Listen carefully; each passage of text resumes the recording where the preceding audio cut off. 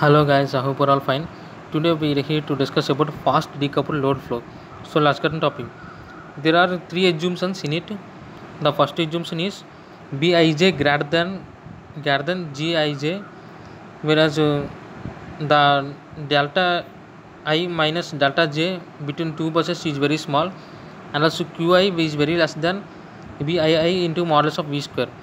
From these three assumptions, the element of Jacobian becomes Hik, which is equals to Lik, which is equals to minus modulus of Vi into modulus of Vk into Bik, whereas the next one is Hii equals to Lii, which is equals to minus Bii into modulus of Vi whole square, Vi modulus of Vi whole square.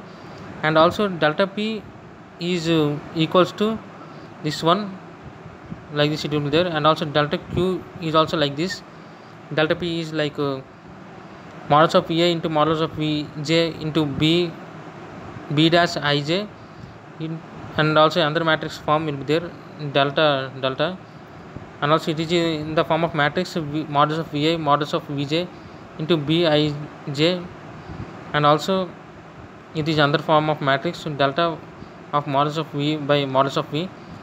Then here we will put Vj equals to 1, and also we will divide the LHS RHS with modulus of Vi. We will divide these two and also these two with modulus of Vi, like that. Then it will become like this.